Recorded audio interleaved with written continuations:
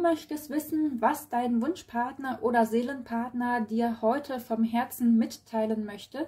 Du möchtest wissen, wie er die Verbindung mit dir sieht. Dann bleib dran. Heute schaue ich auf diese Botschaft und erstmal herzlich willkommen zum neuen Video hier bei mir, Herz- und Seelentarot. Heute schaue ich sowohl mit den Lenormand-Karten als auch mit weiteren Kartensets. Alle Karten, die ich hier in diesem Video nutze, findest du in der Videobeschreibung. Und natürlich auch alle Infos zu mir, wie du mich auch persönlich kontaktieren kannst für beispielsweise auch dieses Angebot. Ich biete auch die Seelenbotschaften, also Botschaft deiner inneren Stimme an dich selber an oder auch die Herzbotschaft deines Wunschpartners oder Gegenübers an dich, was seine Seele dir mitteilen möchte. Also quasi genau wie dieses Video, nur dann auf dich persönlich zugeschnitten, auf die Situation bei dir und deinem Wunschpartner. Also, heute schaue ich hier herein. Was möchte sich denn zeigen? Ich werde jetzt zunächst erstmal die Karten nehmen. Wie sieht dein Gegenüber die Situation mit dir? Wie sieht dein Gegenüber, dein Wunschpartner, die Situation mit dir? Eine Botschaft.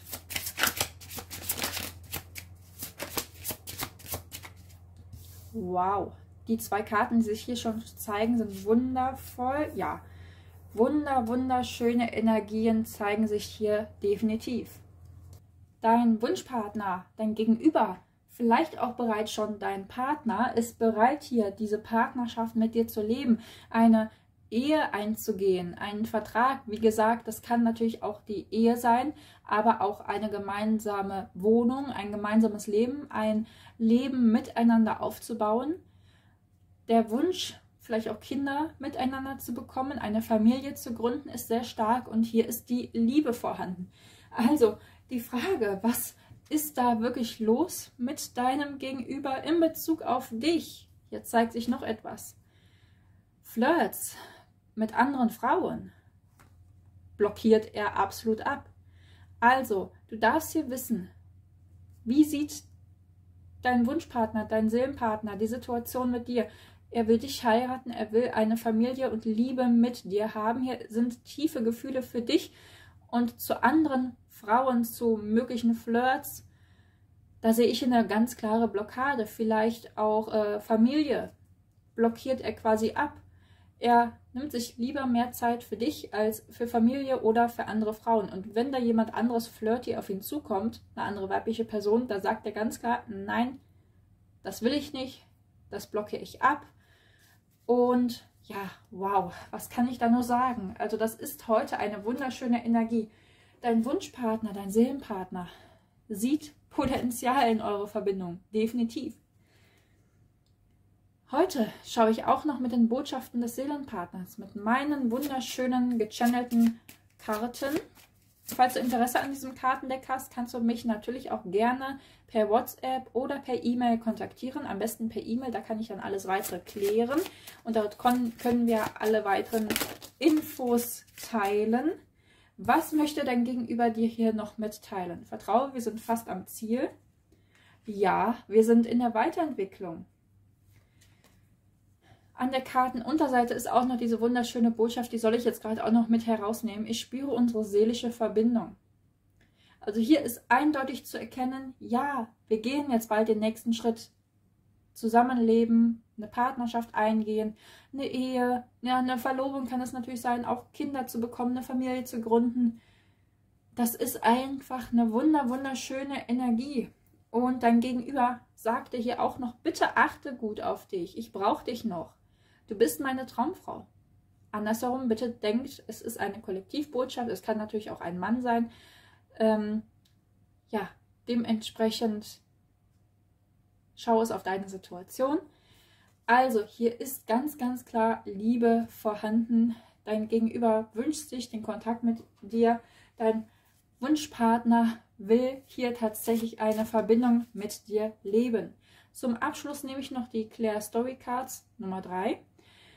Diese wunderschönen Karten, da werde ich jetzt aber 2 oder ja, wahrscheinlich 3 Karten ziehen, verdeckt hier hinlegen und dann kannst du eine der 3 Karten auswählen und dann noch die Botschaft erhalten. Also, was zeigt sich hier? Eine Botschaft.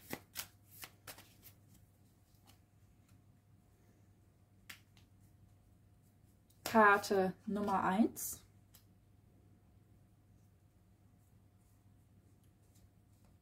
Karte Nummer 2 oder Karte Nummer 3. Entscheide dich jetzt für eine der 3 Botschaften und erhalte von mir jetzt die Antworten. Hier lautet die Botschaft folgende: Du bist zur Königin geworden und die Liebe zu dir selbst hat dafür gesorgt, dass du deinem Herzmenschen nun plötzlich sehr neutral gegenüberstehst und ihn mit anderen Augen siehst. Willst du ihn überhaupt noch? Also hier kann ich auf jeden Fall sagen, ja, du darfst diese Liebe mit diesem Menschen annehmen. Auch wenn du selber schon sagst, ich weiß nicht, ob das noch überhaupt das Richtige ist. Es ist schon quasi fast neutral geworden. Ich achte mehr auf mich. Ich möchte Liebe leben, aber ich weiß nicht, ob es noch mit ihm möglich ist. In dem Moment, ich kann hier aus eigener Erfahrung sagen, in dem Moment, wo du hier ganz bewusst bei dir selber angekommen bist, wo du quasi nicht unbedingt Liebe und Partnerschaft auf Biegen und Brechen haben möchtest oder Erwartungen an eine bestimmte Person hast, also dementsprechend mehr Fokus auf dich legst, so wie die Karte es beschreibt, dann kann hier eine wunderschöne Liebe und Eroberungsenergie auf dich zukommen und die darfst du einfach nur genießen, ja, währenddessen du in dieser Königsenergie bist oder Königinnenenergie besser gesagt. Karte Nummer 2. Diese Karte, folgendermaßen steht hier: Du versuchst seine oder ihre Liebe zu erzwingen, also quasi genau das Gegenteil. Das, was ich gerade angesprochen habe. Durch deinen Kontrollwahn und dein teilweise exzessives Verhalten erreichst du nur das Gegenteil. Er möchte nun einfach nur noch vor dir flüchten. Ja, hier benötigt es auf jeden Fall noch den Wandel zu dieser Energie hin. Das ist hier auf jeden Fall wichtig.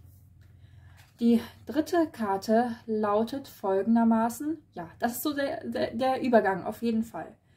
Also man kann sagen, erst die Karte, dann die hier und dann die hier. Wow, wunderschöne Kombination, die sich hier zeigt. Mach dich rar, dann bist du ein Star. Zieh dich jetzt ein wenig zurück. Das macht dich interessanter. Einer festen Beziehung steht so gut wie nichts mehr im Wege. Wow, also in dem Moment, wo du aus einer Situation herausgehst, wo du selber sehr viele Erwartungen und Wünsche in Richtung Liebe und Partnerschaft bzw. an eine bestimmte Person gerichtet hattest, solltest du dich zurückziehen, dich insofern rar machen, dich gut um dich kümmern, Fokus mehr auf dich legen und dann kommt hier der Wandel. Auch wenn du der ganzen Situation dann ein Stück weit neutral gegenüberstehst, sehe ich hier trotzdem eine wunderschöne Energie, dass du dann nicht mehr zu exzessiv mit dem Herzen dabei bist, sondern in der inneren Balance bist und dann auch Liebe leben und annehmen kannst. Und dann kommt hier ein Wunschpartner, ein Seelenpartner, der dir wirklich dann das auch gibt, was du dir wünschst. Und meine Lieben, ich spreche auch aus dieser eigenen Erfahrung. Genau so lief es bei mir auch ab. In meinem Seelenpartnerprozess, in meinem Dualseelenprozess kann man das fast schon eher sagen, gab es ewig ein Hin und Her. Irgendwann bin ich ausgestiegen. Irgendwann habe ich gesagt, okay, ich habe genug gelernt. Ich habe jetzt beendet hier meinen Lernprozess. Und habe mich natürlich dann auch von einer Situation, von der Person distanziert. Und danach, kurze Zeit später, in dem Moment, wo ich nicht mehr damit gerechnet habe, Liebe zu leben, wo ich wirklich innerlich gesagt habe, ja okay, ich bin jetzt erstmal Single, ich genieße meine Energie, ich genieße mein Leben, und will ja keinen Druck mehr machen, egal mit wem oder wann es auch immer kommt. Ich gucke einfach, was kommt, ich lasse es einfach auf mich zugehen, ohne große Erwartungen mehr. Und plötzlich kam mein jetziger Partner auf mich zu, wir haben uns kennengelernt und es ging so schnell und wir sind so glücklich wie nie zuvor. Ich bin auf jeden Fall dankbar für diesen Dualseelenprozess. Dadurch habe ich wieder mehr zu mir selber zurückgefunden. Das war ganz, ganz, ganz wichtig für meine Weiterentwicklung, beziehungsweise dass ich wieder den Fokus auf mich selber gerichtet habe, mich selber wiedergefunden habe und zum Positiven weiterentwickelt habe. Und dadurch kam der perfekte Partner quasi, das, was ich mir eigentlich immer gewünscht habe, kam auf mich zu. Ja, also passend eigentlich genauso auch zu dieser wunderschönen Legung. Und das wünsche ich euch allen natürlich auch vom Herzen. Ich wünsche euch alles, alles Gute und bis bald, bis zum nächsten Video.